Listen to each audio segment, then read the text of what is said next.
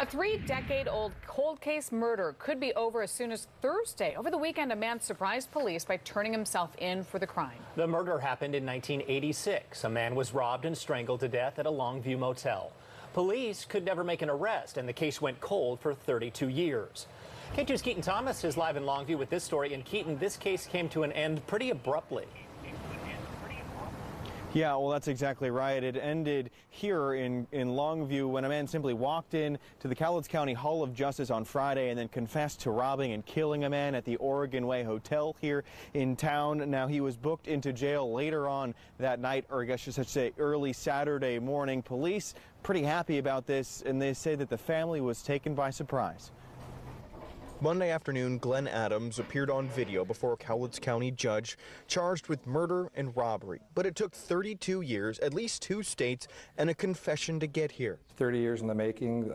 It got solved relatively easily. Sergeant Chris Blanchard is a spokesperson for Longview Police. In March of 1986, he says officers responded to a death investigation at the Oregon Way Hotel. It's a gentleman's hotel used as temporary and low-income housing.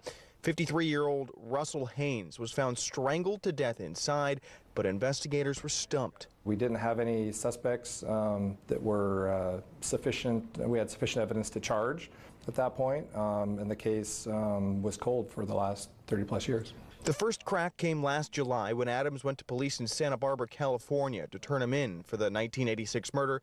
He left before being interviewed. We basically reopened the case. In September, Longview Police interviewed Adams at the Klamath County Jail, where he was staying for an unrelated matter. He wasn't ready to provide a full confession at that point, saying he wanted to speak to his brother further before he turned himself in. The confession came Friday when Adams showed up unannounced at the Cowlitz County Hall of Justice.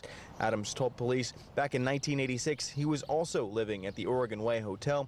He said he needed cash and knew Haines had some, so he strangled him and took $400. Adams told police that he wanted to right the wrong that he had done. Blanchard says they verified Adams' confession, then made the arrest.